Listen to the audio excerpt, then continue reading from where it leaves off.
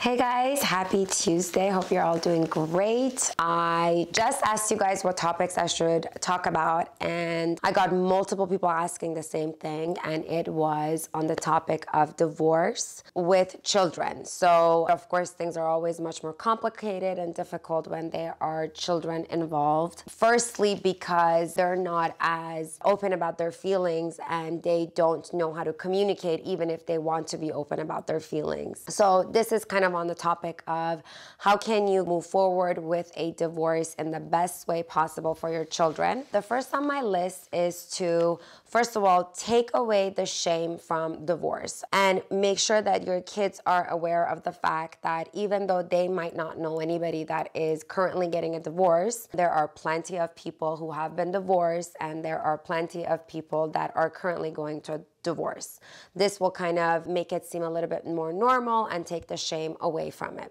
Secondly, a lot of parents always think that maybe it's better if they stay under the same roof and be together because of the sake of their children. I am here to tell you that research suggests otherwise. These words are not coming from me, but from the experience and the research of many, many psychologists in the past and in the present. And research suggests that children usually develop a lot of anxiety and stress if they are under the same roof as a set of parents who are continuously arguing and fighting. This causes a lot of stress. It's definitely better for each kid to have a healthy environment to live in with one parent at a time. So throw that idea out of your head that it's better to stay together, but constantly argue for the sake of the kids. Next on my list is if you are going to get a divorce and you are a family with children, it is highly recommended that both parents sit down and deliver the news together as a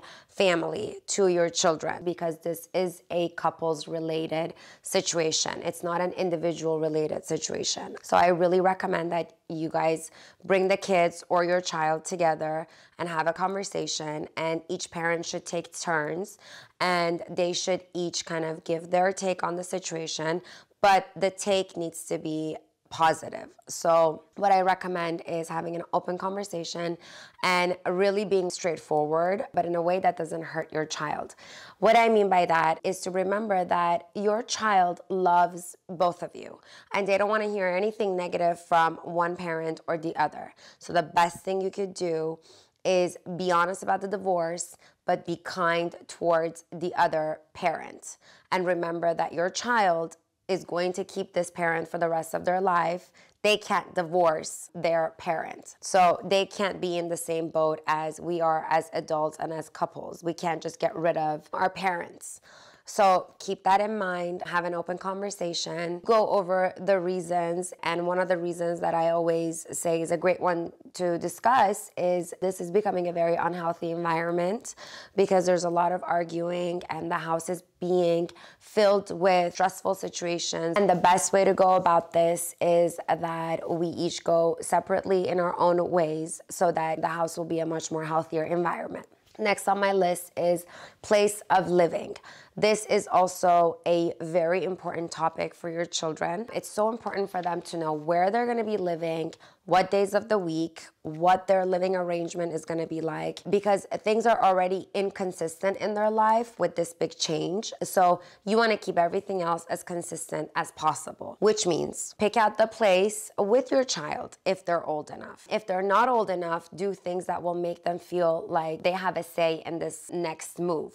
So which room do you want to choose, or which bed do you want to choose, and which stuffed animal do you want to have with me, and which stuffed animal do you want to have with your other set of parents?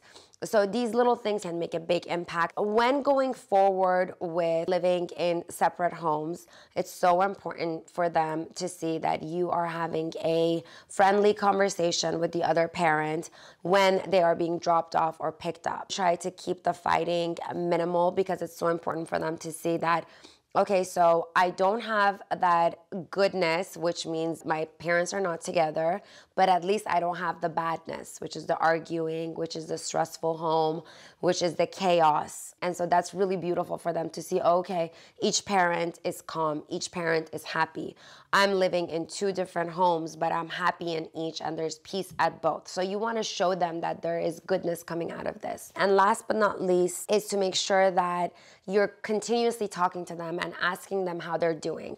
A lot of times kids recognize that as parents, we're already not doing well, and they are very smart. They understand their parents are going through something when they're going through a divorce. So they will really keep their feelings to themselves, and they will shut down. So it's up to you as a parent to keep asking them, hey, what's going on? How are we feeling today? And to also normalize that you're not feeling that great either, and that you're sad too. It's really important for them to see that these feelings are part of the normal feelings that go along with divorce. So sharing your feelings and empathizing with them can help them understand and feel that this is something normal that they're going through. So check in and ask them how they're doing and share your feelings with them. And I just want to add too that as you're going through this process, you're obviously going to get angry, you're obviously going to get sad, you're going to have bad nights. Just make sure that you have someone to talk to. If you have someone to talk to, it could be a professional, that's even better if you have a therapist, if not a trusted source. If you have someone to talk to, then you'll kind of have an outlet and you'll be more present with your children. So that's really something that I recommend. I'm sending you all my love because I know it can be really difficult. I deal with a lot of couples that are going through divorce, and it's really hard, but when kids are involved, it's so much harder. So you have all of my empathy and love, and I wish you guys the best in this next phase of your life. And I hope that the outcome will be two homes filled with peace and a better life ahead. Thank you so much. I will see you guys next Tuesday. Appreciate it.